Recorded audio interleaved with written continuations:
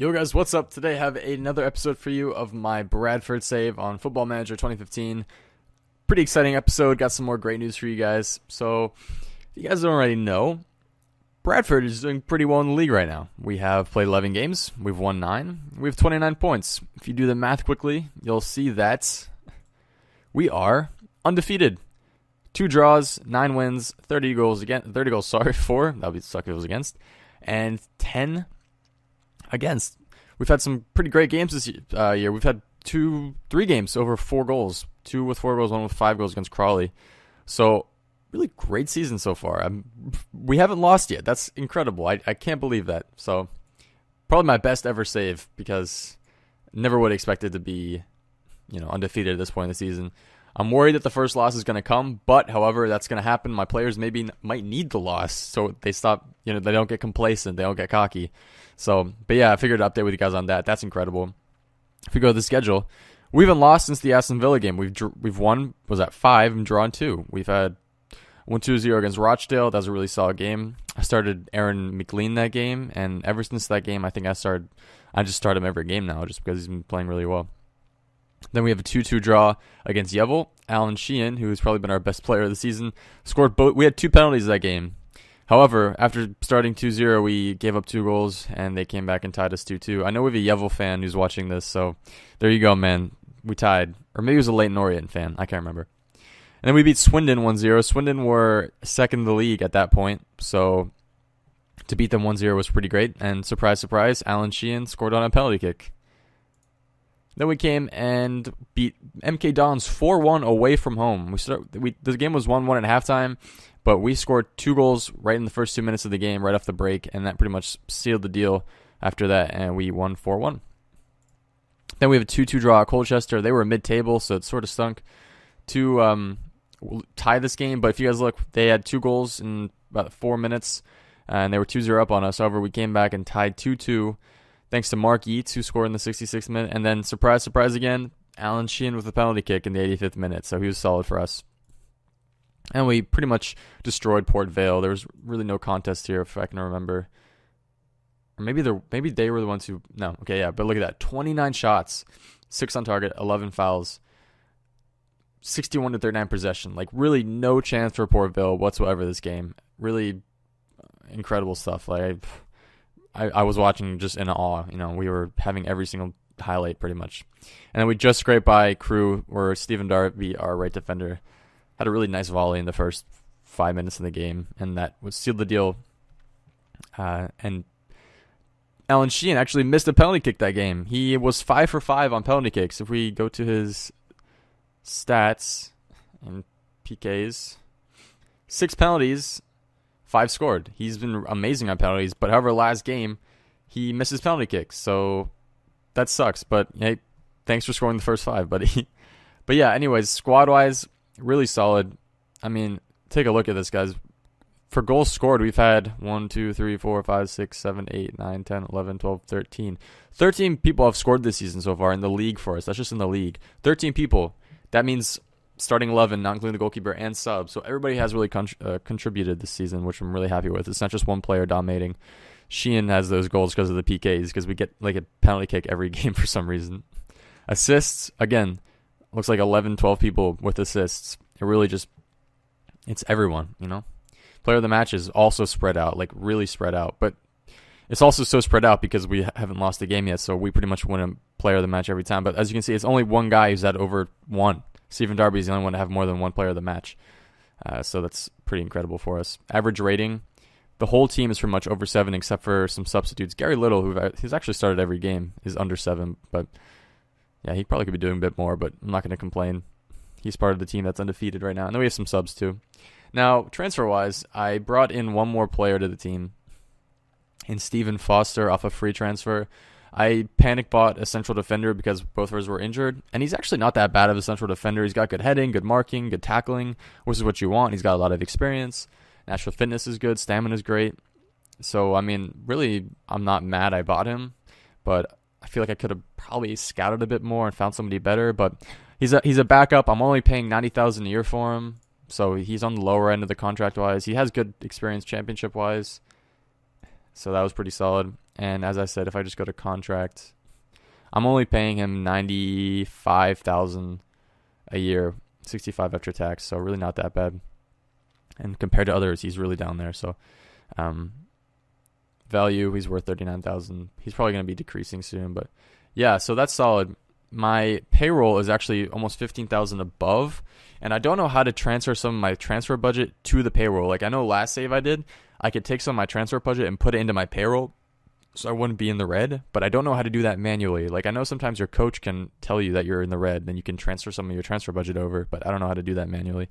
So speaking of coach, I actually fired or manually terminated. I forget.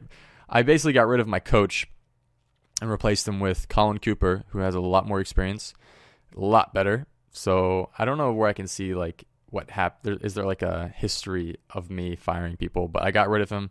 He really wasn't that great. I think his name was Sam something. But Colin Cooper has experience. He's played in the Premier League. Look at that. He played in the Premier League for Middlesbrough, and he actually played. It wasn't just on the bench.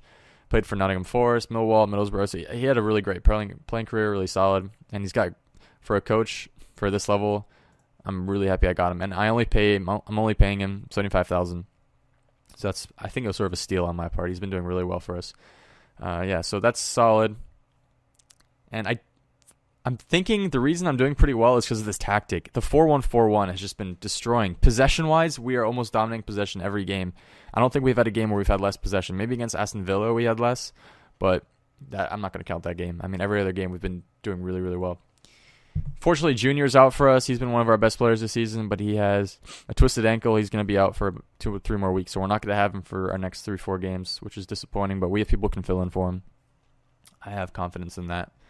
So that's exciting stuff. And yeah, so otherwise we have one player loaned out. We loaned out Niall Heaton to FC Halifax for playing time.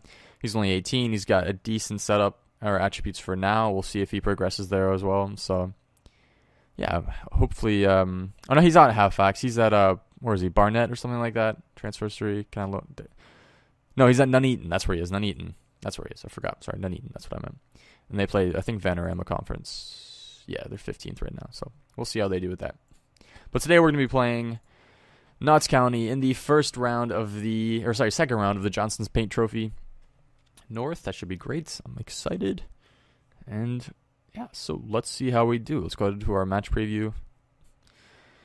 They're going to be playing a 4-4-2, really simple stuff.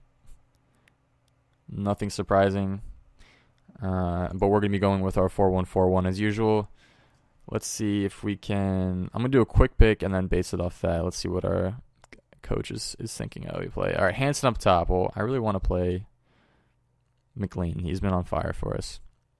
Mark Eats, I promised him some playing time, and he's actually been having a really solid last few games. However, so has Omar Rowe and Felipe Morai. Both are really playing solid for us, and this guy wants playing time, so it's really tough to get him in the team when everybody else is doing well in his position. Dolan's, I don't know if I want him playing. We're going to play Little back there, and I think we're actually going to put Jason Kennedy in for Dolan. We're going to move him back over to the left. We're going to take out Foster. We're not going to use him this game. This looks fine for now. Ben Williams. Okay, that should be good. We have 2 players on yellows. That's going to be iffy, but we should be fine. Knox County have lost their last 4 games. You can see right there. Yeah, they've lost their last 4, all 1-0 and a 2-0, so we have to make sure to take it to them. We're actually going to change it to match training. Doesn't worry. It doesn't matter anymore. So yeah, we're doing the same thing as usual. Mora and Rowe on the wings. We need to win this game to achieve minimum expectations in the Johnson's Paint Trophy. So if we just win this game, our board will be happy with us. And if we lose, they won't be. And it would suck to lose this game because we've been doing so well this season. I don't want the board to think any less of us because we didn't reach the next round of the Johnson's Paint. So we're going to go ahead and continue. They predict that we can see them off. I think so too. Continued opposition. Oh, they're actually playing they're playing a 4-4-2, but they're playing one above the other. So that's different. Apply advice to team. That's why I like having a coach who has tactical knowledge and player ability judging because he can do all this stuff for me. I don't know how important it is, but it's just nice to see that, you know. Okay, so tell the team their favorites dominant. We're gonna assertively say Come on, guys. We are the favorites here. Okay, only Jason Kennedy responded well, so God bless you, Jason Kennedy. All right, let's go ahead and just passionately say to everybody else, I believe in you. You guys can do it. All right, here we go. Match has started. I turned the quality down a little bit on the games just so wouldn't make my computer lag as much. You know, I'm recording on a laptop, so it's not the best device system thing to be recording on. But I don't have a desktop, so I have to work with what I've got. We're going to have the first chance of the game here. Little's going to play in the middle. Oh, what's a nice ball. McLean to the side. Put it in. 1-0. Felipe Moray continues his amazing form with the 6th goal of the season. 7 minutes in, 1-0 lead for Bradford. Solid stuff. That was a nice ball from Darby. I don't know how he got the ball, though. McLean sort of fell in front of it, and Moray was at the right place, right time. Solid stuff from us. 1-0. Can't have asked for a better start. We're going to make this change. Aaron McLean is taking a knock. We're probably going to, if we are solid, we might take off McLean at halftime just to keep some finish up, but Sheen's going to play the ball. Moray. Oh, that's Rudis. It's the central defender. Right place, right time for him this time. First goal of the season for him. Moray with the assists. Moray being the man of the match at the moment, only 14 minutes in, but that's already a 2-0 lead for Bradford against Notts County. Notts are going to have to pull something crazy out of the bag to try and come back from this one. Don't want to get cocky, but I was worried about our team getting complacent, but we've been playing really solid so far. Little steals the ball with a slide tackle, but Potts plays a nice ball up. Yeats to McLean. McLean just dribbles through everybody up to Kenny. This is nice passing. Whitehouse. Oh, McLean. Not 3-0. 20 minutes in. This is crazy. Billy Knott with his first goal of the season. Everybody should score today. That was a bit lucky, I think. I think that went through the keeper's legs. We had a bit of luck off. Look at that. Central defense. I think 3 of their players had knocked off them. And Knott was just right there. And that looked like it went under the keeper's arm. That's quite unfortunate for them. They're having some defensive issues. We're just playing this really well. We have Germany versus Brazil here pretty much, but not even close to that. 2 goals in the next minute we can. It might just happen. Who knows? So they're going to play the ball back from their defense, try to work their way up again. Let's see if our defense can pull out a stop. Oh, he's going to play it through, isn't he? Dixon plays it out wide to... Where's the defense? How did that not go in? Was that off the post? In off the post. That was off the post, not in off the post. That was unlucky for them. That was their first chance in the game. Wow. That was not a good goal to give up. Look at that. 2 shots and they score off their the first one on target. We've had 7 and 5 on target. Only 3 have got in. That's not bad either. I can't complain, but still sort of a cheap goal to give up. The defense has to be up on that. Disappointing, but wow, 4 goals before 40 minutes. We're going to score another. Yeats. 4-0. Rudis with his 2nd goal of the game. His 2nd off a corner, or 2nd off a set piece. That's 4-1 before 45 minutes. We are, I don't know what's going on today, but we have 4 goals before 45 minutes. We're the home team as well, which is huge, but 6 shots on target, 4th one that went in. That's amazing. So it looks like we're going to go into halftime with a 4-1 lead. I'm very pleased. I'm not going to complain. We're just going to start off. At 60 minutes, we might just pull out 3 subs just to get some of our starters off. Get them in match fit in time for our next game. But I am not really worried about us losing this game now unless we really fall apart. And it looks like we have another chance here. McLean plays in the middle to Kennedy. Kennedy tries to dribble through 2 people with his bald-ass head. Does not work out. That should bring us to the next highlight. Yep, let's see where we are. And it looks like it's for us. Darby off the throw-in, plays in the middle. Nothing happened. Sheehan was there, but he cannot connect on the cross. And now Carroll is going to play it up. I don't know what this highlight is. Oh, that's a great ball. Carroll was there to collect, though.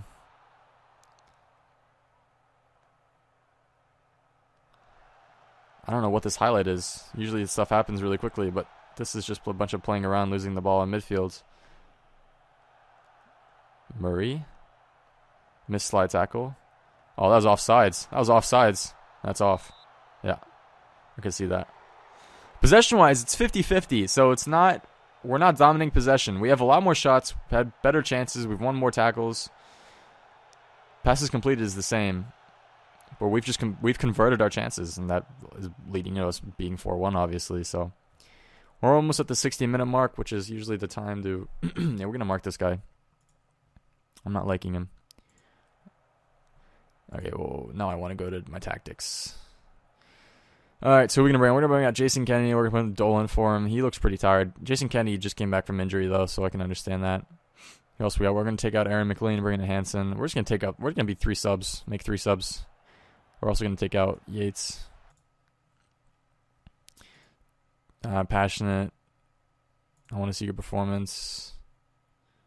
I think there's much for you to come. Calm. Pressure's off tonight. Boom. I just made 3 random ones. Passionate and calm. The best. I think those are the best 2 ones. Passionate and calm usually bring something out of your team. So we're gonna. Looks like we're just. I mean, we don't even have to play. We can just play defensive now if we really wanted. Can lower the intensity. Higher tempo, lower tempo. Drop deeper. We'll just play a bit more defensive. We can just look to score on the counter. Only a minute left, though, so all these changes. Oh, they have a chance off a free kick now. That was a pretty poor effort. Trying to curl it around. That's the game. 4-1. We are off to the next round of the Johnson's Paint Trophy. Christopher Rudis with the player of the match, scoring 2 goals off set pieces. The central defender having a great game. They only gave up 1. We only gave up 1 goal today. Scored 4 in the first half. I could tell everybody just took it a bit easy in the second half. They didn't want to pull out a Brazil game or Germany-Brazil game. So I'm very pleased. That's a solid result. I'm really happy with that. So as you can see, that's the kind of football we've been playing this season. You know, just didn't necessarily. They actually had more possession than us, but we actually converted our chances today. Usually we have 20 plus chances, but we only convert 2 or 3. This time we had 14, 7 on target, converted 4 of those 7. So really solid stuff. I'm really happy with that. So that's just going to bring us to the end of this episode. A bit of a long episode, I'm sorry. And yeah, so that's a win off Notts County. Next time we're going to play is probably this next Johnson's Paint, or maybe the FA Cup first round. We'll see. Who knows? I'll see you guys for the next episode. Thanks for watching. Peace.